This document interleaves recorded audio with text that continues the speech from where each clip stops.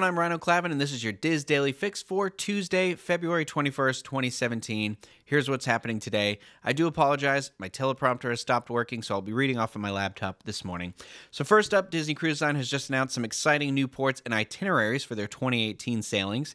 In the summer of 2018, Disney Cruise Line will sail on new itineraries and to new ports, including first-time visits to destinations in Italy and Ireland.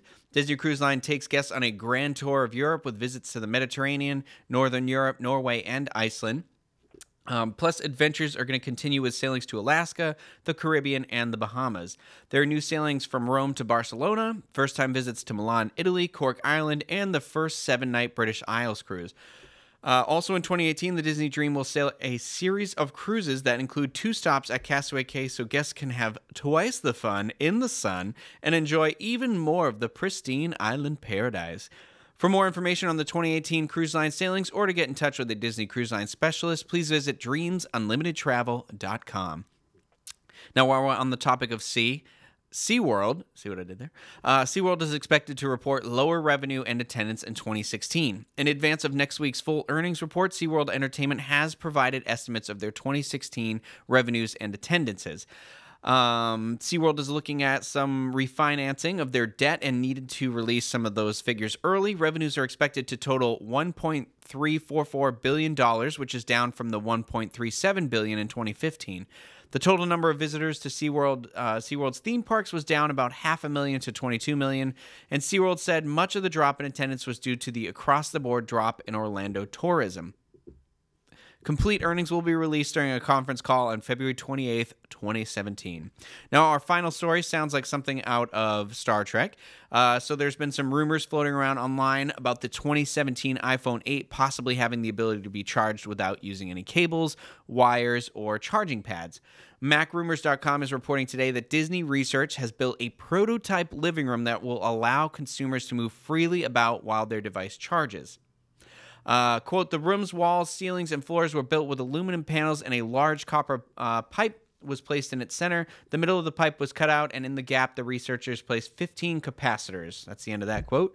The capacitors, according to MacRumors, set the electromagnetic frequency of the structure and are able to find the electric fields.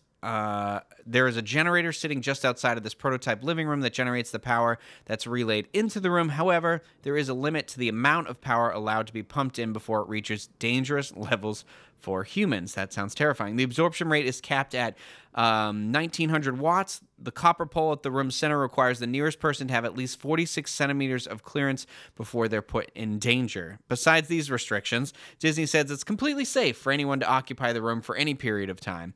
A receiver was also designed to allow many devices in the room to receive power simultaneously. Apple's Phil Schiller has mentioned previously that introducing a wireless charging pad for iPhone would be more complicated than this wireless charging system. That sounds insane to me. It's not officially known at this time what Disney is planning to do with this technology, but yeah, I don't know how I feel about it. It sounds like standing in a microwave, and I realize that makes me sound like my mother, but I'm just nervous. The future makes me nervous.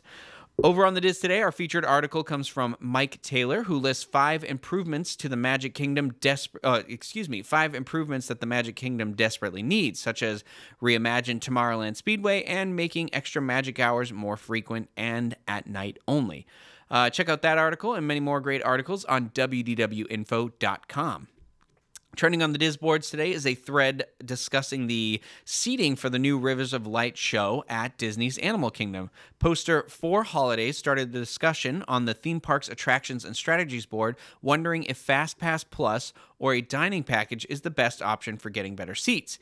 Maps of the theater are being shared along with experiences from those who have seen the show. Look for the thread entitled FP or Dining Package Seating Better for ROL. All that at DizBoards.com.